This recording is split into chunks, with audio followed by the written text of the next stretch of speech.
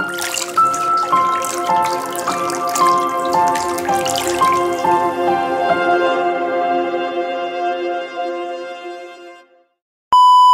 first computer mouse was made of wood in 1964.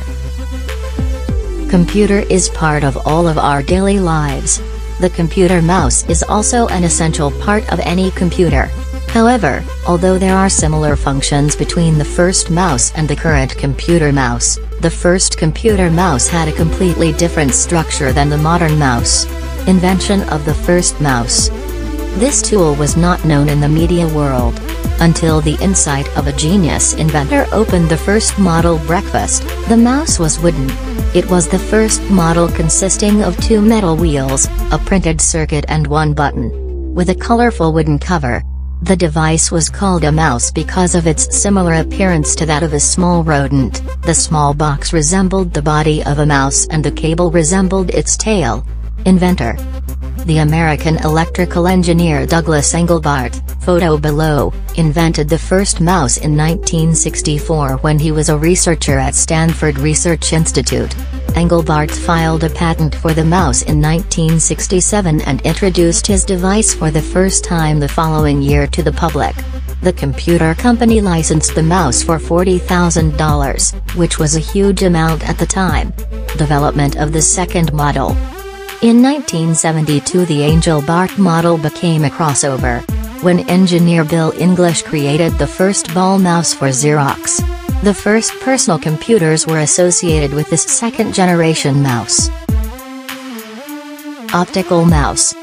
The most widely used model today, the optical mouse, was invented in 1980 but wasn't marketed until 1998. Introducing the first inventor of the mouse. A pioneer in the computer field. Douglas Carl Engelbart, January 30, 1925, July 2, 2013 was an American engineer, visionary inventor, and computer pioneer. He holds a Ph.D. in electrical engineering, University of California, Berkeley. He is known for the following exciting and distinctive achievements. Invention of the mouse.